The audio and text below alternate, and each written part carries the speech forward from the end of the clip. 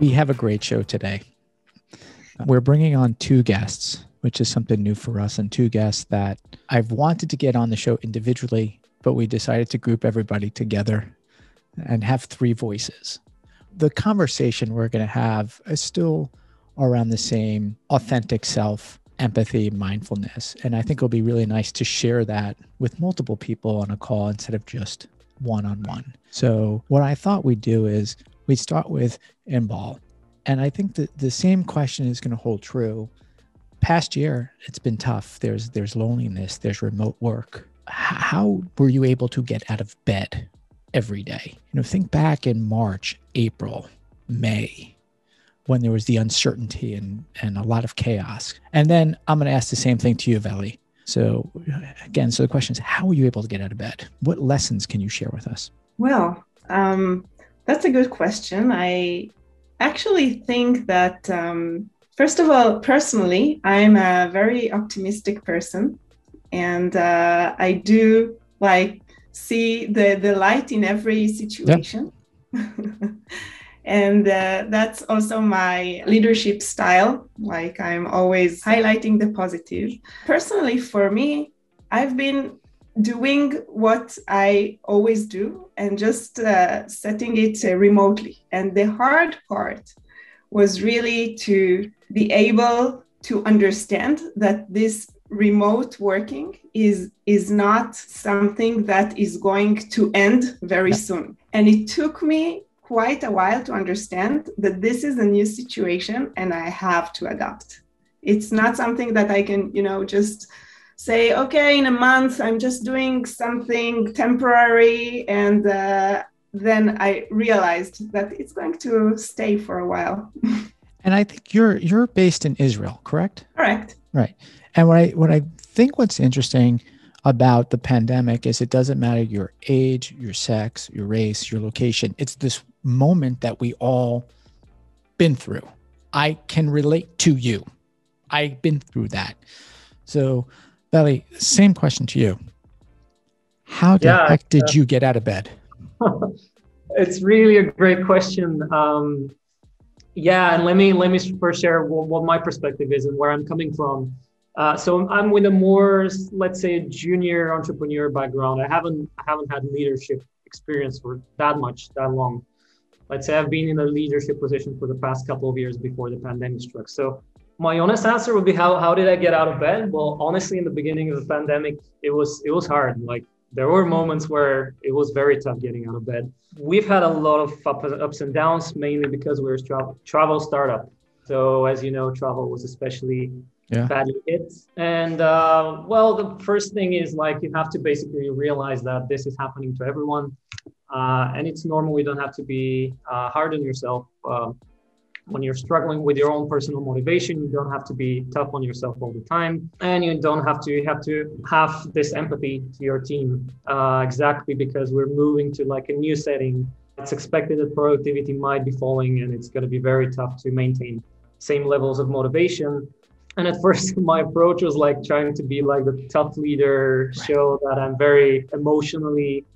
I have emotional endurance. I can present a positive image, show my team that basically we're going to get through this and that I'm not struggling and that I'm motivated. And at some point I almost crumbled and found out that this is not going to be sustainable. I can't continue maintaining this facade. So I found it very liberating that during these times, it's been great being honest with your team, being more transparent, letting them know that you as well are struggling.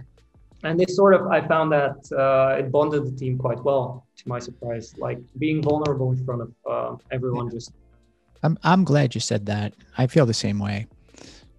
We are the adults and we're struggling, if we're being human and honest, but we have to be able to upskill our direct reports and their direct reports. And I think it's been an interesting time, and I've seen that, and with my experience and other guests, where they've shared more with their teams than they probably ever had before, on good and bad days, on things, just to make it a more human connection. For me, I talk about it. It's we started this show. I've never done podcasts. I mean, we started this show because of a lot of the loneliness. To me, it's just great to meet new people, sitting at home. And so this, to me, sometimes I think I need this more than my guests, right? Because it's so nice. I think as we go through, now we kind of walk through what has happened, right? So we have that first part of, hey, this is March, this is April. Oh, by June of last year, we'll be back at work. Or, now it's October. Now we can work from it. So now I find myself in another spot of anxiety because everyone was saying, the news and people, when I say everyone, hey, June 2000, I don't even know what year it is, 22, you'll be back at work. Now people don't want to go back to work. So, just pick that up. I think Inbal, am I pronouncing that right, Inbal? Yeah. Inbal, I just picked that up where you want to pick it up, right? Because we started at the beginning of this uncertainty. Now I think there's more anxiety because we still don't know, do we go back? Do we not go back? Can I move around? So just share with us how you're thinking about it as a person and as an executive. Yes, I think that in Israel, people are very flexible relatively because we have so many things going on all the time. And one of the cultures here is the startup culture. And why is it thriving so well? It's because we can adapt. And I think that startups are like Israeli people are used to pivot all the time and to explore new options. So I think that this is something about the culture that makes us a little bit more used to change and accepting of new things. Definitely, I think that the moment that it hit me that I need to adapt, so I started taking longer breaks during like lunch. Yeah. And I just put it in my calendar and the team sees me, and this serves as an example. Like I told everyone, take the time you need if you have kids, if you need the time. So just, block it in your calendar, and that's it. That's fine. I think that it was very surprising that the productivity during this time, it was so much better and better than expected, and also better than it used to be. Even though we took longer breaks and essentially worked fewer hours, you are more productive because you don't have the breaks and you don't have the interpersonal relationships. No, there's a lot there that I'm going to chime in, but before I chime in, Veli, pick that up. I mean, same. Are you living a healthier life? Are you getting more reflective time to then have more time critical thinking to then do a better output? I mean, there's a lot there, but pick that up anywhere you want. Yeah. Let's start from there. That culture that we've been a company even before the pandemic, where we've put a lot of value on flexibility and basically being able to work whenever you want, from wherever you want. You can take, for example, a day off if you need to, and then work on the weekends if you feel like doing it, as long as you get your job done. Right. So for us, this has always been an option, and this was probably why we were at least a little bit prepared, let's say, for the apocalypse. Yeah. And it's an interesting topic regarding uncertainty and productivity, and how do we stay productive during these uncertain times. Again, because for us, literally when the first lockdown happened, we noticed pretty much overnight how our business went from the revenue we had before to almost zero in a matter of weeks. And it's been very, let's say life-changing, or the way we were structuring our team, our planning. This has been the most pivotal moment of this whole thing. And we spent maybe the past year of lockdown trying to figure out how do we move in this period of great uncertainty? What do we do? Yeah. If we keep business as usual, it's obvious that our revenue is not going to grow. Travel is completely dead right now. So we had to adjust and prepare for a time where uncertainty is basically the norm, and you can't really have a quarterly planning with quarterly objectives. Right. Because that is just not gonna hold. And I think that's why I would say we're more prepared right now for this new period of great uncertainty where the lockdowns seem to be almost over. But what comes next, and nobody knows. It's unnerving. Yeah, I mean, it's unnerving. I think for me, there's a few things that I just want to chime in on about productivity. For me, what I've seen about myself and people I've asked this question to, I've now, because I've had time in isolation to think and be mindful and reflect, I now rethink my calendar. So I have, since I'm not commuting back and forth, I now have the awareness of when my critical thinking time is and when my critical output time is. And I guard them both differently. So my critical output time, I get up early and I really now just, first thing I do, I'll journal and then I'll just get to my critical tasks. And I've been able now to train my brain when I open up an email, I'm only opening up my email to draft. I'm not looking at certain emails because I know in the first thing in the morning that will distract me. Then I have really set up a good flow for me on just reflective time where I can take a walk, do something active.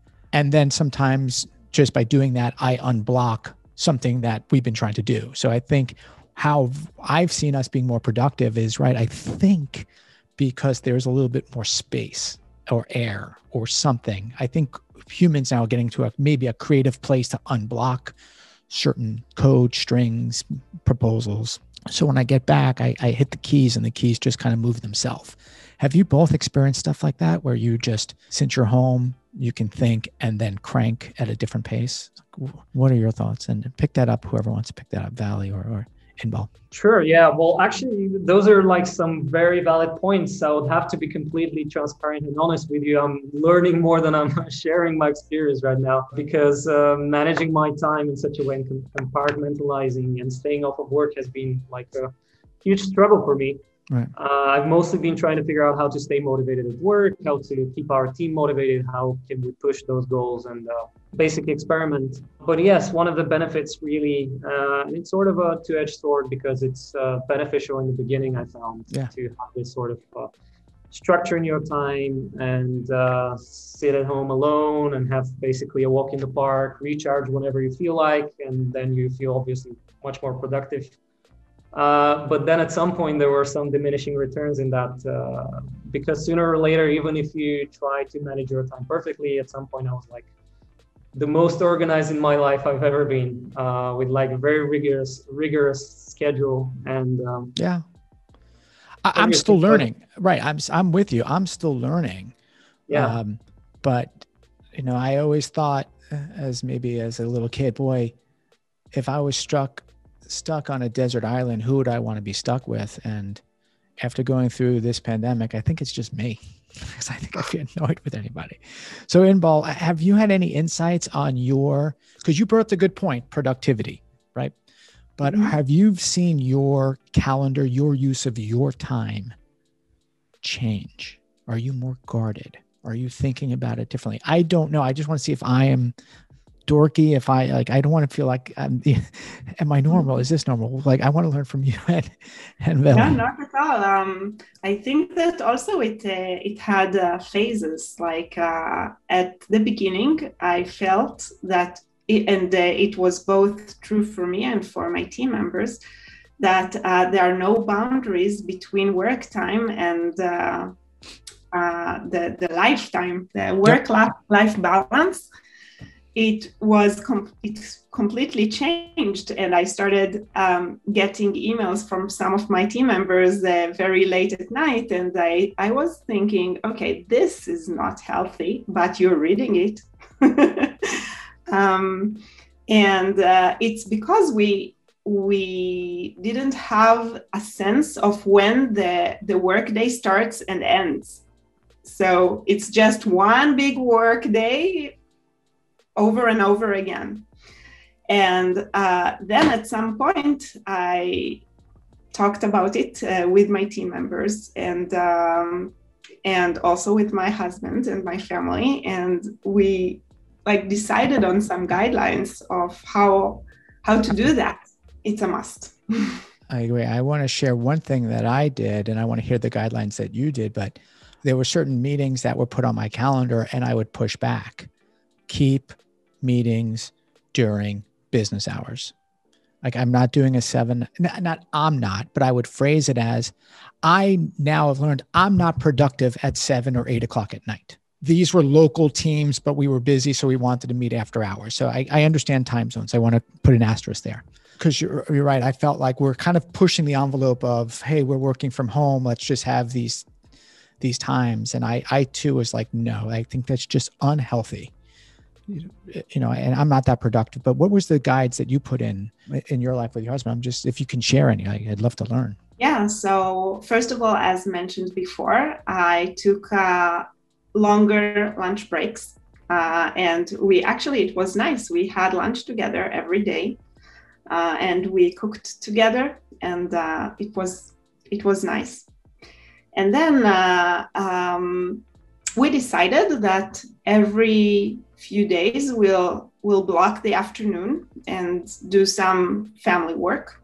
And also every other day we blocked a small time slot in the morning to help the kids. I have 2 daughters, so help them with the school because we had remote schooling and sometimes they needed us there.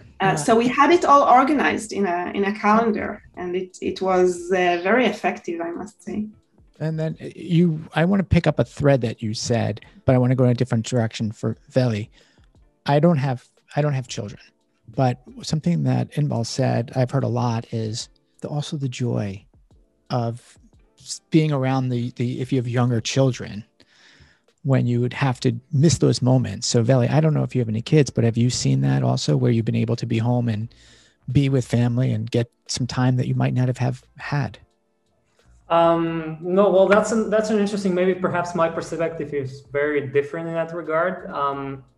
Well, because first of all, I don't have any children, but I also live on my own. So my observations regarding personal life, and I can get to also how our team was functioning and what guidelines we set in that respect. But personally, that's what I wanted to say even earlier, that yes, it obviously helps to maintain a very structured calendar, wake up at the same time, maintain some schedule, go for a walk, do sports.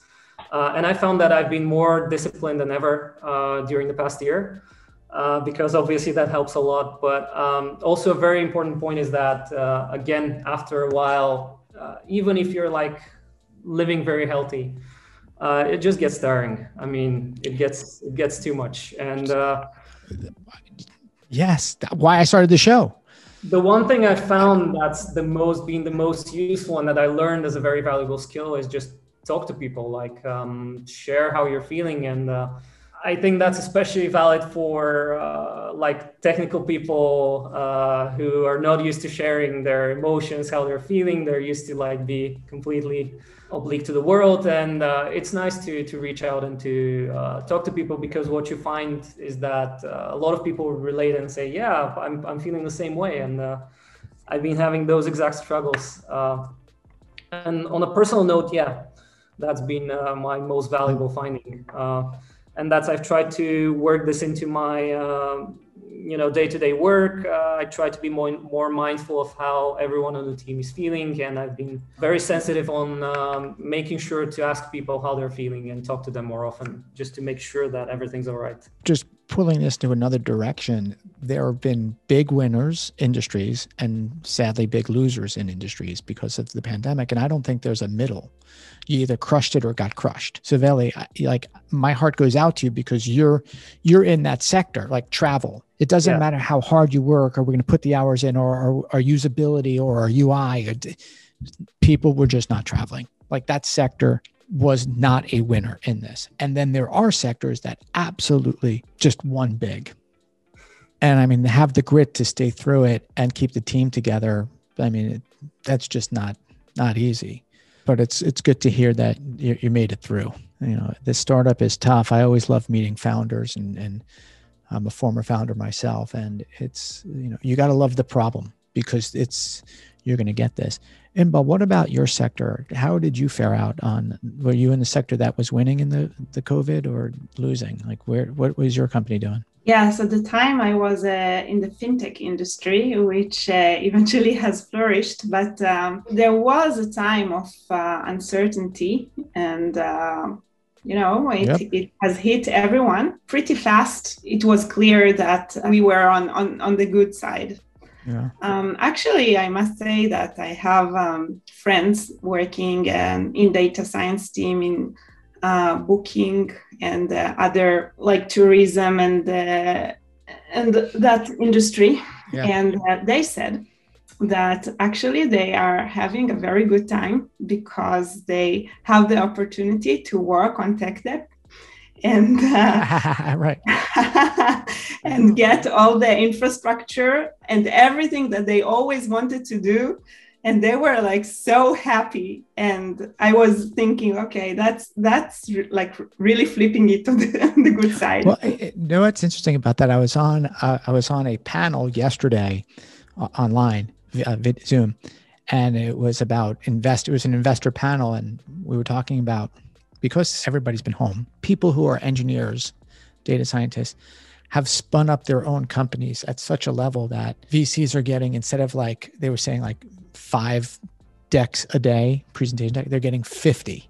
What else are you doing? You're home, you're creating a company, and like, you're just sending it. So, right, either be the technical debt or like building something. I think there's the people that use this time, the people to upskill themselves and get to a good place. They also, as people, are the winners. And when we look back and we know we didn't spend that much time upskilling during this time, I think we'll look back and wish maybe we did more.